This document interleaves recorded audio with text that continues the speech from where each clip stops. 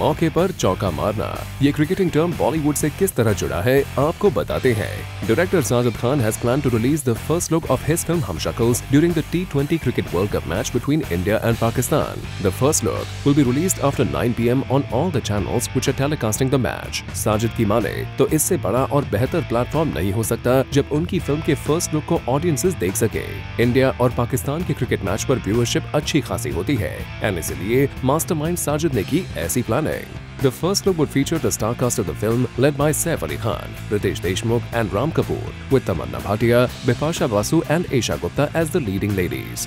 The man who would be introducing the film from the studio is the captain of the ship, Sajid Khan. Sajid अपनी आने वाली film के बारे में पहले ही कह चुके हैं कि फिल्म में कॉमेडी के इतने अंग हैं कि देखने वालों को इससे ज्यादा मजा कहीं और नहीं मिल सकता। फिल्म में बिपाशा बासु और एशा गुप्ता जैसे ग्लैमर कोशन भी है। All in all this looks like another entertainer coming from Sajid side. अब देखना ये होगा कि इतने बड़े मैच के बीच इस फिल्म का फर्स्ट लुक ऑडियंसेस को कितना पसंद आने वाला है।